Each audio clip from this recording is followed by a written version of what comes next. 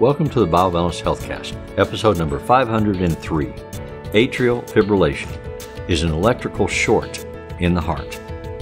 BioBalance Health features conversations about anti-aging medicine. Your hosts are Dr. Kathy Maupin, Medical Director of BioBalance Health, and a leading expert in treating symptoms of aging, and Brett Newcomb, a licensed professional counselor. Dr. Maupin and Brett are the authors of The Secret Female Hormone, the seminal work about testosterone replacement therapy for women, and Got Testosterone, the newly released book for men that helps men choose the most effective and safe form of T replacement. These books are available on Amazon or from Dr. Maupin's office at BioBalance Health in St. Louis and in Kansas City. Dr. Maupin's office is currently accepting new patients. So we do a lot of talking at BioBalance Health about heart conditions as a sidebar concern for the aging process. We first start to talk about it when we talk about ED issues, and we've done a number of podcasts relative to those for men as they age who start to have erectile dysfunctions and they want to do something about it. But what we have discovered, what science and medicine have discovered, is that we need to be aware that the onset of those kinds of issues in an aging man is a 5-year early warning designed for heart problems and circulatory problems. If you're having blood flow problems in your penis, 5 years out, you're going to have blood flow problems throughout your body. So, and that's a general rule. So you and your doctors both need to know that and check into it. So as Kathy mentioned last week in the promo for this episode, most people, when they think about heart problems, they think about what we essentially would define as a plumbing problem. Something gets clogged, clog has to be broken, something stops flowing through, you have to take it out and clean it out and reattach it, put a new valve in, something like that, just to make the blood flow properly. Mm-hmm. But there's an entirely different kind of heart problem that we don't often talk about, and I certainly don't understand. I'm way over my head with this stuff. But it's called atrial fibrillation. So you need to know what the atrium is and why that matters as a part of the heart. You need to know what a fibrillation is, what causes that, and why that's damaging to you, and what all the interconnected parts that work together to make your heart work. So I'm going to explain. So you're one hopes. I'm the one that hopes. I'm going to try to translate what is usually medical talk into normal conversation. So your heart, besides being a pump for your blood, which is fed by blood vessels that need to be clear and can be damaged by atherosclerosis, also has another amazing feature that makes it go. Basically, it has a generator that is a little piece of special tissue that actually generates a heartbeat. So when we're in the womb, this little piece of tissue called the SA node is in the top part of your heart's atrium and then ventricles. The atrium is where the blood comes into first before it goes into the big pump, which is the ventricle. In the atrium, there's this little piece of tissue, and it makes the heartbeat starting, we see it at 8 weeks, 6 weeks in fetuses inside the womb. So it really is an amazing tissue. And it's spontaneous, automatic. It's an automatic heart rate as long as we're alive. But there are things that make that heart rate go faster or slower. So if it's automatic, is that part of the autonomic nervous system? It's controlled by the autonomic nervous system, but it's actually a tissue of its own. There's nothing else. Independent. Nothing else really like it in the human body that just keeps beating our whole life. Mm-hmm. When you're awake or asleep, it doesn't matter, just night and day, every day. And it's automatic. You don't have to think about it. You can't there are some people who can meditate and make it slow down or make it speed up. Right. But there are things in our environment that make it go faster, or drugs that make it go slower or faster. There are things we eat that make it go faster or slower. That sometimes occurs with the effect of those things on the adrenal glands. So if you get upset and you need to run fast and like we were built for running away from whatever, the lion or whatever that was chasing us, then our adrenals sends out epinephrine. Epinephrine is, as a drug, it's like cocaine. It speeds up your heart rate, or it's like any other, like diet pills, they speed up your heart rate. Okay. So it's that type of a chemical that your body puts out to make your heart beat harder and actually more efficiently, but also faster. So if you're scared or if you're stressed, that little SA node gets bombarded with a chemical, which then makes its heart rate faster. So it's like a motor that has an attachment that surges it for short term to higher power, higher output. But it's a chemical. It's a chemical surge. It's a liquid surge. Okay. Or it's a liquid effect. But you also have two parts of the autonomic, meaning automatic nervous system, that comes from your brain down your spine and goes out to all different organs.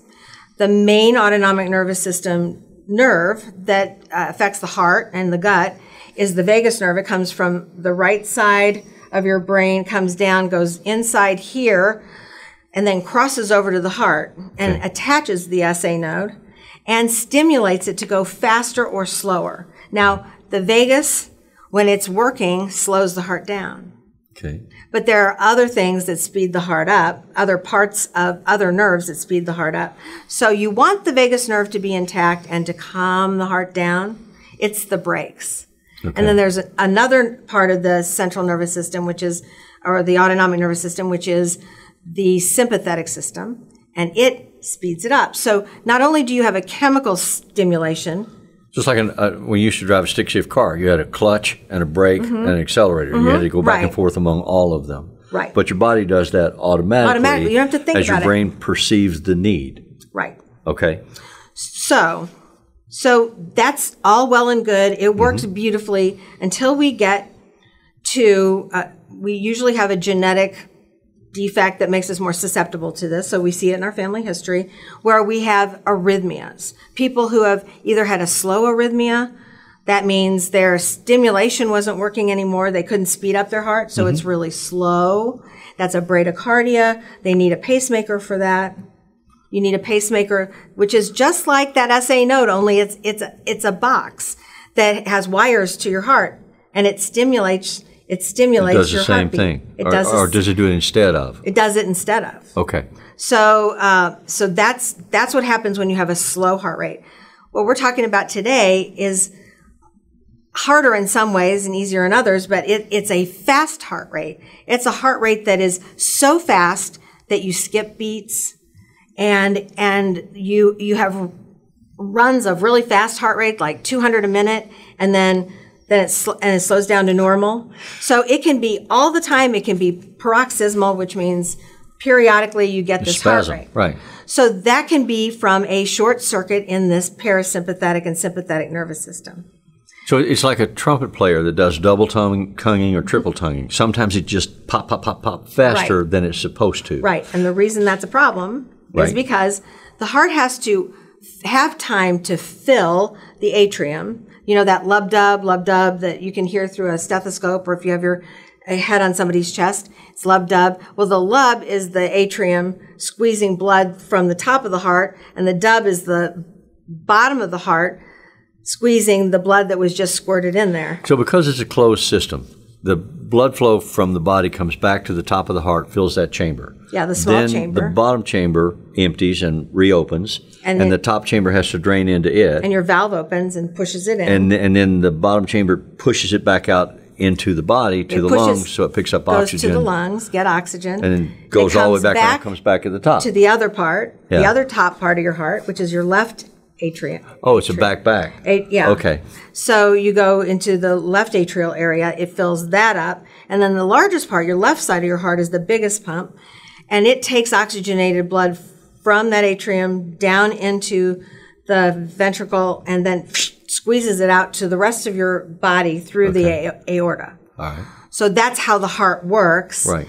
But it has the SA node as its primary regulator of rate of how fast it does it. If you go too fast, no blood can get out of that atrium into the ventricle and back out to the lungs. You get short of breath. You can't get oxygen to the lungs and then back to the rest of your body. Okay. So that's why atrial fibrillation, which is just your heart just doing this and not able to push blood. So is that painful? Are you getting pain spasms, or is it just you can't breathe and you get panicky? I mean, what's that like? So the reason I chose this is because until I had it, I didn't really understand it as much as I should have as a physician. But I've had it for quite a while. But when it gets out of kilter, when your drugs don't control it, then you think about all the things that affect it. So basically you feel really tired because you're not getting enough oxygen to your body. Tired breeds depression, breeds not being able to, function very well. And then you also have this feeling of palpitations, like fear, like anxiety. It feels like you're anxious, but there's no reason for you to be anxious. Yeah. So it feels like that. And then you feel when you feel like there's no heart rate, like it goes and then nothing, that feels like your whole chest filled up with something. It's really weird. It's a really weird feeling. So the symptoms that you have listed are like short of breath, dizzy, chest pain. Mm-hmm. Some people this can be so bad that it limits the amount of blood in the vessels to the heart. And it can't get enough blood, even if the vessels are open, it can't get enough blood to the muscle, so they get chest pain. Okay. And I have never had that. But they can get dizzy because they don't get enough blood to their brain. Full of plaque.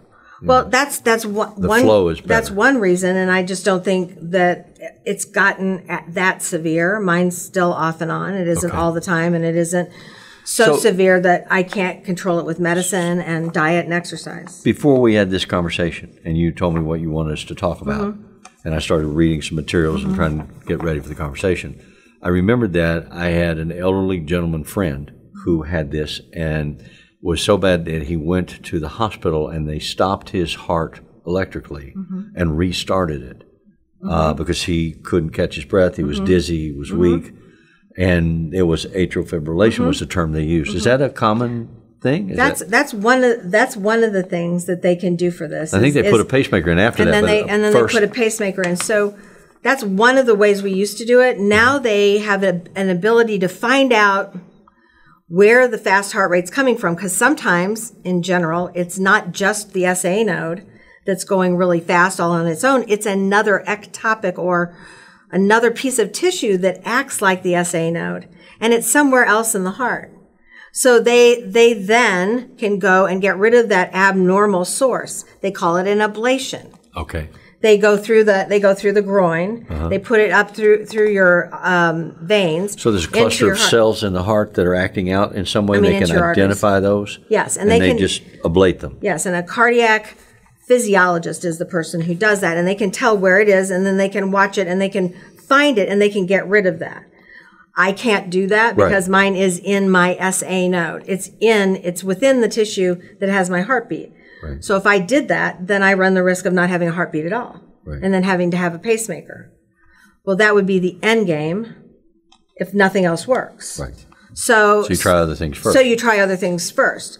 None of this is related to hormones, by the way. Right. This is a completely non-hormonal issue, and it has to do with genetics. My mother had a pacemaker, and it also has to do with the fact that I overstressed myself my whole life. By staying up for 36 hours regularly at a time and not sleeping and not eating properly and always being in a state of hysteria because I was always waiting for somebody to deliver a baby and run to the hospital. And then, you have to manage all of these complications without ever changing your face. You can never let anyone know that that there's something wrong. Oh crap. No, and you can never, you have to suppress all that. Well, that overstimulates your adrenal gland over time, and it makes you have too much adrenaline all the time. So the problem is essentially genetic, that then lifestyle issues cause an increase in the difficulty and lead to more severe atrial fibrillation. So you're talking about habits and situations that make it worse if you genetically are predisposed for it. And so these things don't cause it per se, but they contribute to it if the condition exists. Right. And there are things like excess caffeine, alcohol, a fatty diet, high sugar content, dehydration, heat, cold, hypoglycemia, high altitude, aerobic exercise, tight neck muscles and headaches, lack of sleep. All of those things contribute. And so if you have a cluster of those things, which you're describing. I have tons of them. Yeah, you had most of them. So, I lived on caffeine. I mean, and now I can't have more than a cup in the morning and maybe a half a cup in the afternoon. And then if I do more than that, it affects me. If I have alcohol, I'm not able to drink really anymore, which is fine. I mean, I never drank much, but I can't have wine because it makes it happen again. Yeah. And I don't eat a fatty diet, and I tend not to eat sugar. But if I do eat something like dessert, then it makes it worse. So you're talking about serious lifestyle changes. Yeah, I mean, this gets to the point where you're looking at medical interventions. You try the lifestyle changes first as the primary behavior, and there are things like increase your sleep, get regular sleep, avoid alcohol and caffeine, take up meditation or yoga if you can do those to a positive gain. Stop stressful work activities. Well, that should be real easy for you, right? Well, my work activities are not like they used to be, thankfully. I mean, I don't know that I could have continued. I couldn't. This got so bad that was one of the factors in my not delivering babies anymore. You just had to stop doing surgeries and delivering babies, right? Because this got worse every time I ran to the hospital. Well, it would be so irresponsible to have a heart attack while you're trying to deliver somebody's baby. I know. I mean, I would be abandoning They'd be looking over like, what happened to you? Yeah, true. And that's one of the other, that's the other issue is you don't want to be out of breath while you're trying to, deliver a baby. But there were other factors like the hospital had us park in the lower 40 and we'd have to run in and I'd be jogging in and that made it worse. So because you weren't the high volume income producer. No, we weren't the heart surgeons. You got to park further away. Yeah, we parked way far away all day and night. So that was an issue. That didn't happen in the beginning of my practice, but it happened by the end. So, and then you say there are supplements that you can take to your diet that also can help control this or reduce the severity of it? Right. So one of them is magnesium. Magnesium is a muscle relaxant and it's a blood pressure lowerer. Okay. It's very important, and it because of the muscle relaxant, it stops the pain that you get from tense muscles that is right around. Yeah, magnesium, and it's right around your vagus nerve where it comes out of your skull. So if you get a muscle spasm there, I've actually had it injected, and my heart rate fell down to 70 from 90. So I mean, it does work to get rid of that spasm. So magnesium's a muscle relaxant. Potassium is actually helpful for your muscles to work right. You can eat tomatoes, bananas, oranges. I knew bananas, but I know these other things that are sources of And potassium. and potato skins. Potato skins, tomatoes, oranges, and avocados. Right. Okay. That's amazing. I mean, our food, you can treat some things with food. If you get it as bad as I have it, that's not going to be your first choice. You're going to be on a medication to help stop this. But these are things that I also do. All right. CoQ10 is really necessary for cholesterol metabolism, and that also helps your heart, basically. I mean, it helps anything that has to do with heart function. So does ribose. D-ribose is a sugar that isn't really sweet, but it does help your heart and decreases your arrhythmias. So it's like a scoop of that in your coffee. You can't really taste it. It's not sweet. Okay. But, I mean, it doesn't taste sweet to me. Yeah. L-carnitine is a protein, and a protein that does help the heart function at a more efficient way. So you have the Sinatra foursome. That's what they call it. CoQ10, D-ribose, L-arginine, L-carnitine, and magnesium. Maybe because it's a cocktail. Yes. It's a mix of several of these things. I guess that's why I didn't ever ask why it was called that, but it's called this. It may be a Dr. Sinatra too. Yeah, maybe. So those are the things you can do, and then the things that your doctor will offer are beta blockers. Beta blockers are medications that will block the effect of the stimulation. Adrenaline surge. Yeah. They keep your heart from going zoom, boom. And right. So they medicate you so that even if you get frightened, you can't surge. Yeah. Or if you're exercising, you can't surge. So that's a problem in itself. For me to do aerobic exercise. Well, it also affects sex. It's really. If you're on beta blockers. I've been told. For men. I don't know. For men. But I've talked to men. It doesn't for women. Okay. So it doesn't have any effect on that at all. But for men, it affects their erections. So we try to keep men off of beta blockers, but women are more likely to have an atrial fib more likely than men. So luckily, so it doesn't seem to affect us. Yeah. So sorry, I No, I know you know that from other people things. who have taken beta blockers and have talked about those problems. But at any rate, what we want people to walk away from this conversation with is an understanding that heart-related concerns are not just plumbing-related concerns. It is possible to have electrical, mechanical-related concerns.